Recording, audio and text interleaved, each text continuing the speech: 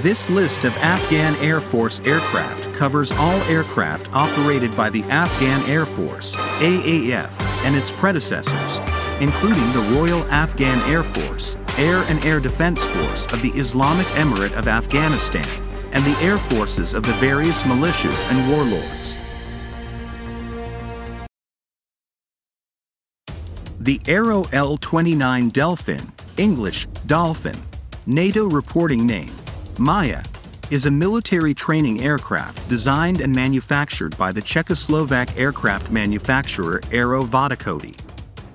It was the first domestically designed and built jet aircraft, and the largest industrial aviation program to take place in any Council for Mutual Economic Assistance, Comecon, country, except the Soviet Union.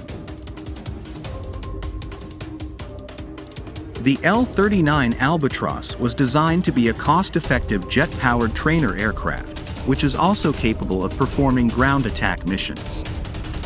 For operational flexibility, simplicity, and affordability, the majority of onboard systems have been simplified to avoid incurring high levels of maintenance, as well as to minimize damage caused by mishandling when flown by inexperienced aircrew.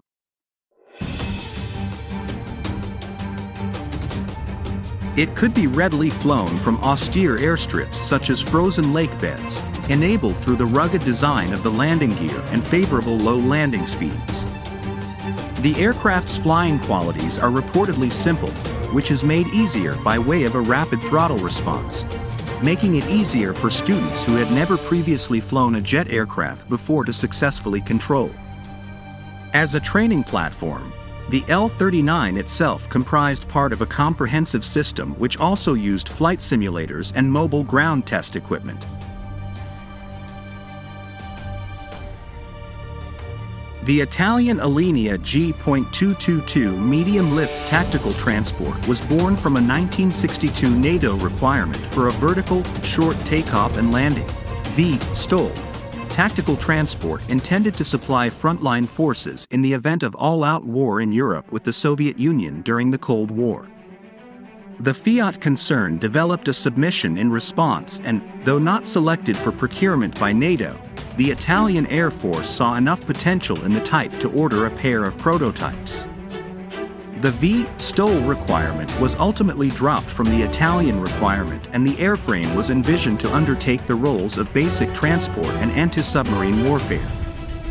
Fiat envisioned a civil-minded variant as well, though this later came to naught.